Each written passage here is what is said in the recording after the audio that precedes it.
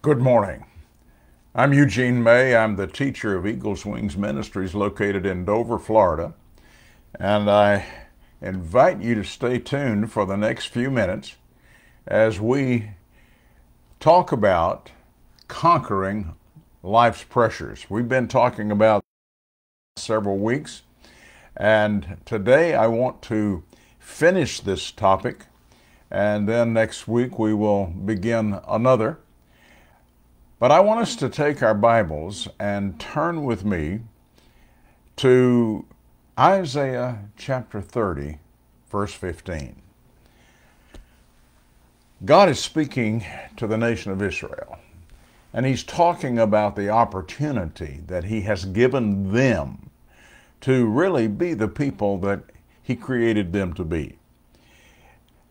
He says, "For thus says the Lord God, Holy One of Israel, in returning and rest you shall be saved. In quietness and confidence shall be your strength, but you would not." Do you hear that last statement? Really an accusation from God, saying, I have given you all of these opportunities. I have given you the right to return and rest and be saved, to live in quietness and confidence, and let that quietness and confidence be your strength. But you made a decision, no, I will not. Now, that is quite an accusation against the people. But God wants us to understand that He has His will and His purpose for us. And you and I, like Israel, have an opportunity to walk in that victory, overcome the pressures and circumstances of life, and God wants us to take that advantage. I hope that if anybody ever talks about the church of the age in which we're living and tries to write and say what kind of character they had, that they would say, and we would do what God says. Now, we've been talking about this, and we laid a foundation talking about why does He say certain things. And it says in the scripture that we just read that in quietness and confidence shall be your strength. You see, God wants us to recognize that as we begin to rest in Him, as we begin to see that He is the faithful God and that He will do what He has promised, things will begin to change in our lives and in our circumstances. Psalm 46:10, a verse that we have looked at, it says that we're to be still and know that He is God. That is a difficult thing for most of us. We're in a world that is just going faster and faster and faster and faster. And it's more difficult for us to be still, not be doing something, but be waiting on God than in any era in the past. God wants us to be able to take what He has promised and put it to effect in our lives. He says that in quietness and confidence we can live. That means that we can have assurance and we can have certainty in our lives. We looked at Isaiah 40. Isaiah 40 verse 28 begins like this: "Have you not known? Have you not heard? The everlasting God, the Lord, the Creator of the ends of the earth, neither faints nor is weary. His understanding is unsearchable. He gives power to the weak, and to those who have no might He increases strength. Even the youths shall faint and be weary. The young men shall utterly fall, but those who wait, I'm going to say it again, those who wait on the Lord shall renew their strength. They shall mount up with wings as eagles. They shall run and not be weary. They shall walk and not faint. And so there's a lot to be said to us about waiting on the Lord, waiting for Him to move. I know that some of us really like to get busy. I'm that way. I like to be busy. I want to be going places. I want to be doing things. But there are times that God says to me, stop. Stop. Let me be in control. Let me give you opportunities and show you which opportunities to take. Now, when we look at His promises, and we have done that over these last several weeks, when we look at His promises, we see that all of the promises of God in Him are yes. And when we say amen to the promises of God, God comes to our rescue, so to speak. He comes and He begins to move within us. And so all of those promises, over 7,000 promises that are in this Bible, all of those promises are yes. And when we say amen to the promises of God, what we are saying is, I agree with you, God. I agree with you. I'm going to walk in unity with you. I'm going to let you be the leader of everything in my life. And so when we begin to walk by the promises of God, we find ourselves overcoming the control of sin in our lives. Romans 6:14 says, sin will have no dominion over us. No dominion over us. For we are not under the law, but we're under grace. Not only when we walk by the promises of God will we overcome the control of sin, but we will overcome defeat. In 2 Timothy chapter 4, verse 18, it says that, and the Lord will deliver me from every evil work and preserve me for His heavenly kingdom. To Him be glory forever and ever. Amen. The Lord will preserve us. And so when we begin to walk in the promises of God, we discover that God is for us, and we begin to receive those things. Our concern for provision is taken away. Right now, with everything that's been going on in the world for the last several years, a lot of people are concerned for the provision of their lives, and I understand that. I'm not saying that you'll never be concerned about those things in the sense that you have to get out and make a living, and you have to do the things that are necessary. But God wants us to learn to rest in His promises, because He wants us to know that if He fed the fowls of the air and all of the other animals, He's going to feed us. He's going to make a way. He's going to make a way for us. You see, in Matthew chapter 6, verse 31 through 33, this is what Jesus said. He said, therefore, do not worry, saying, what shall we eat, or what shall we drink, or what shall we wear? For after all these things the Gentiles seek, for your heavenly Father knows that you need all these things. But here's the key. But seek first the kingdom of God and His righteousness, and all these things shall be added unto you. As we trust in the promises of God, we overcome the control of sin in our lives. We overcome defeat. We overcome the concern that we have for the provisions of our lives. But we also overcome loneliness. One of the things that I have noticed over these last several years, that in the midst of all of the pandemic, all of the shutdowns that governments tried to force upon us. All of these things cause people to seem to be alone. In fact, they were alone. Many people in their homes were alone in despair because God did not create us to be isolated individuals. And when we isolate ourselves, something happens on the inside. And we feel abandonment. We feel all those things. But you see, God didn't create that. That was man. God wants you to be filled with His presence.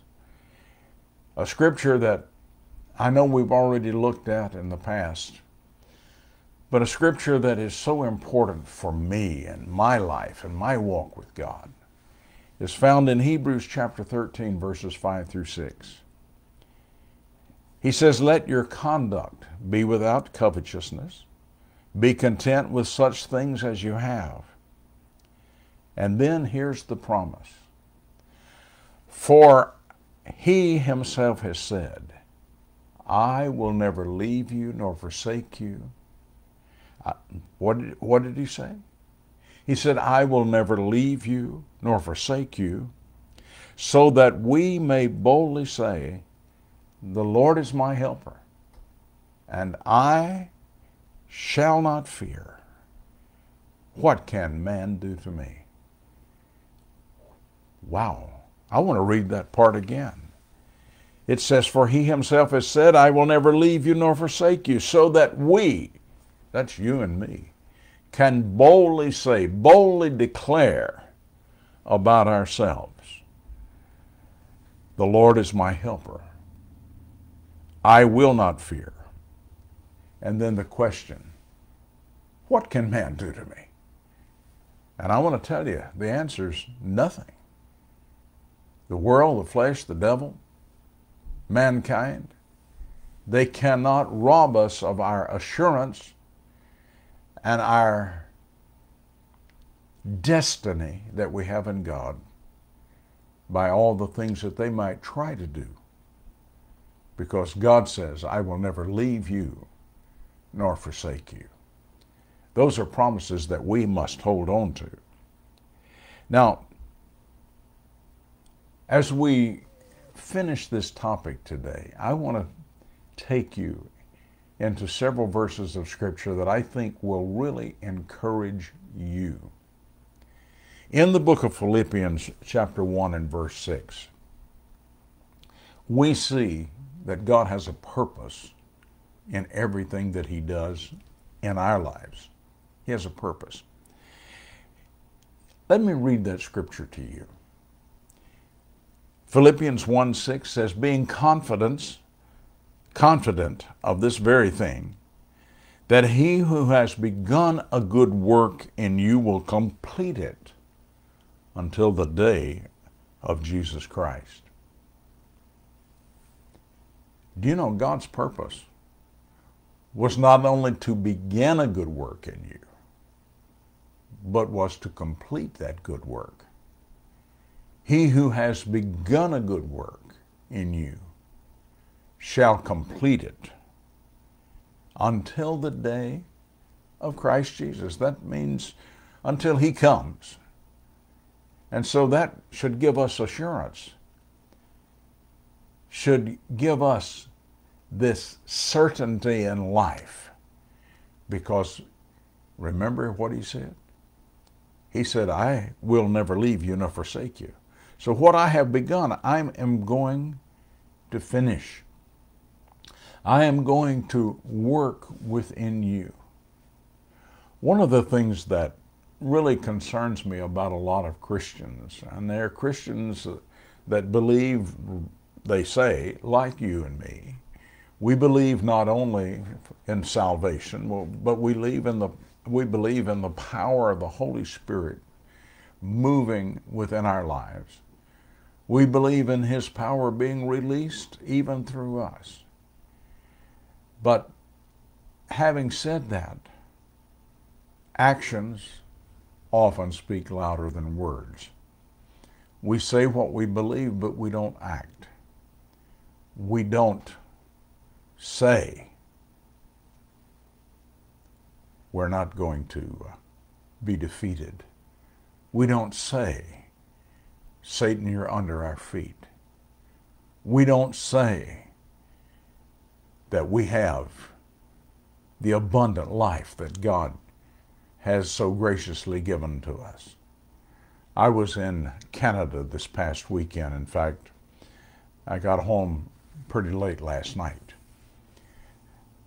I was teaching a series of teachings that really dovetail into what I've been teaching you the last several weeks. We were talking about this life that wins. And one of the things that God had me do was to really speak to those people about coming out from under the pressures that the people have put upon them, and many times put upon themselves. Why? Because God wants them to complete the thing that He has started in their lives. He wants you to complete the thing that He has started in your life.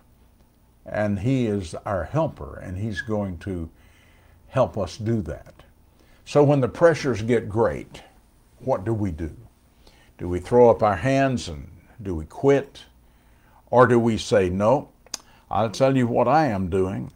I am going to depend upon God, because if God knows how to take care of the birds of the air and all of those things, He knows how to take care of me. And I'm going to trust Him. I'm going to trust Him for my provision.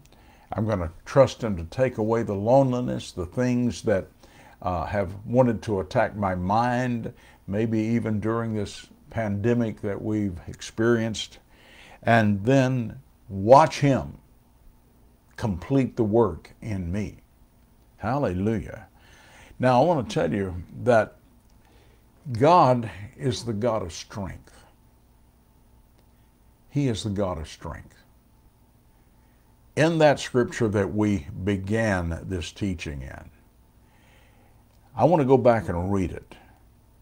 This is what it says. For thus says the Lord God, Holy One of Israel, in returning and rest you shall be saved, but in quietness and confidence shall be your strength. Quietness and confidence. I love that word confidence, because that's where our strength is going to come from. Remember, Paul said in Philippians 1:6, he says, being confident of this very thing, that He who has begun a good work in us will perform it unto the day of Christ Jesus. So we can have that confidence. Now, overcoming evil temptations and overcoming the pressures of life, I believe all work the same way. How do we do that? You see, we go to the scripture and we remind ourselves of what God has already said to us and what He has already accomplished in and through us. In Romans chapter 8 and verse 37, he says this, yet in all these things, what things? All of the stuff that's been going on in the world, all of the things with that that COVID, I didn't even want to say the word. All of the things that have been going on in this world have put pressure on us. But in all of these things, he says, we are more than conquerors through Him who loved us. We need to remember that. More than conquerors. More than just people who win a battle occasionally. We're those who walk in dominion, in domination over the world, over the flesh, and over Satan. And so we overcome every temptation that comes. How? by being confident in every situation, and being confident that we are more than conquerors through him who loved us, more than conquerors through Jesus Christ. And then there's another area that I want us just to briefly talk about, and that is that God wants us to remain faithful during every trial, every situation or circumstance that may arise. That's one of the things that has concerned me over these last several years, is that, yes, people have been under attack, but they've not remained faithful. They've not continued to be the people of faith that God created them to be. The people that were born through their experience of being born again. You see, God created us to be faithful. God's desire for you is to be faithful. I love what is said in the book of Deuteronomy. It says this, that he is the faithful God who keeps covenant and mercy with those who love him and keep his commandments to 1,000 generations. Do you know what he is really saying there? He's saying, I'm the faithful God, and I am going to keep covenant with faithful people who will do what I have said.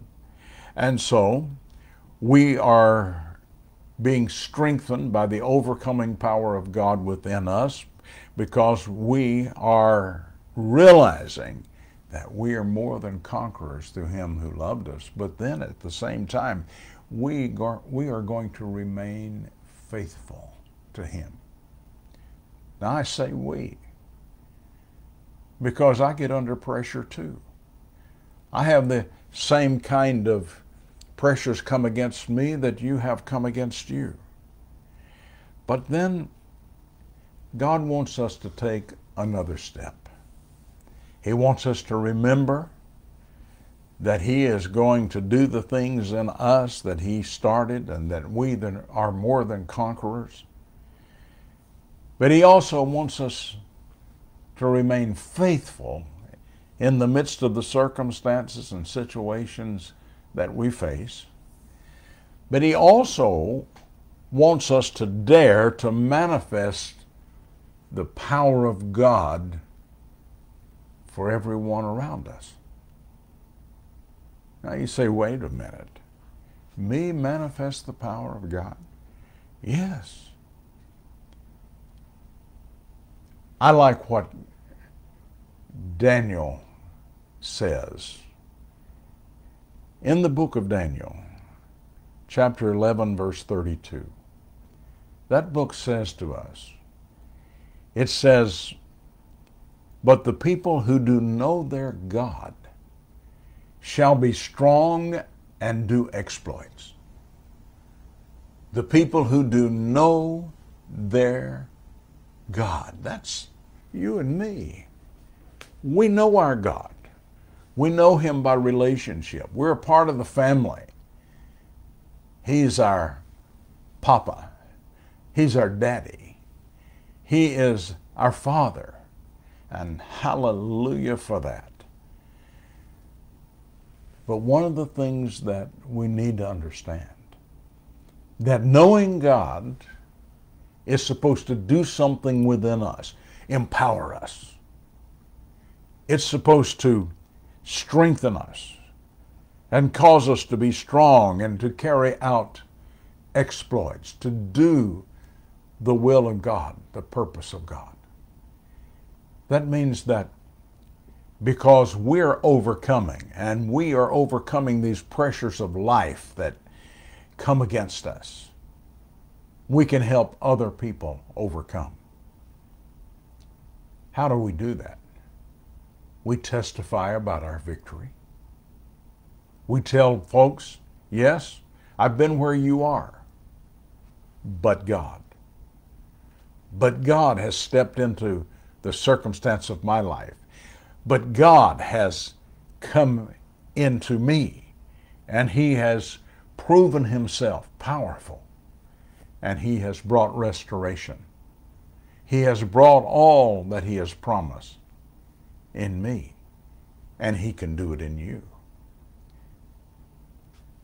Testimony is so important. As we testify of what God has accomplished in us. But then we go even further than testimony, where we begin to demonstrate, manifest that power of God for everyone around us. I remember back many years ago when we first received the baptism of the Holy Spirit, 1973. I remember that we were challenged. We were challenged to lay hands on people publicly and speak healing. And my attitude at first was, well, what if they don't get healed? My attitude changed because I said, what if they do get healed? And I came at it from a different point. And we started seeing people healed. We saw people in front of crowds of people receive sight and replace their blindness. We heard people speak who couldn't speak. All of those things, and we demonstrated them so that other people could say, me too, God. Other people could say, you did it for that person. You can also do it for me. You see, this is a part of why God has done what He has done in us. Why He has given us opportunities to overcome things so that we can, yes, testify, but yes, we can demonstrate. And that we can pray for those in need. And we then, in turn, it's like a circle that just keeps going, keeps going. In turn, we can have confidence that God will do exactly what He has said again and again and again. David, the king of Israel, was coming toward the end of his life, and he says in Psalm 37, verse 25, he says, I have been young and am now old, but I have not seen the righteous forsaken, nor his seed, his children, begging bread. Do you know what he was really saying to us there? He is saying God did it before and He's going to do it again. This is the kind of God that we have. He's going to do it again in us, but He's going to do it again through us, where we will have that strength, that overcoming power to touch other people and see them come to the same liberty, the same freedom that we have. I want us to bring this to an end today with a prayer of faith. Father, in the name of Jesus, I want to thank You for Your word. I want to thank You for what You have spoken to us, to encourage us in the things of the Spirit. I want to thank You for delivering us and helping us overcome the life pressures that are happening to each one of us. I want to thank You, God, that You are doing all things well in each one of us right now. But Father, more than anything, I want to thank You that You are causing us to be empowered because of the victories that we win, empowered to be able to touch the lives of other people and see them also receive, but not only receive, but to be empowered. And I thank You for this, and I pray this in the name of Jesus Christ of Nazareth. Amen. been a pleasure speaking to you today. And I thank God for you, and I thank God for what He is doing in your life. And I pray that today that you will walk free from life's pressures and that you're overcoming in every area. If you want to be a part of what we're doing, just go to Eugene May at eugenemay.org, and you can go there on PayPal. That's our keywords on PayPal, if you would like to contribute to what we are doing here. God bless you.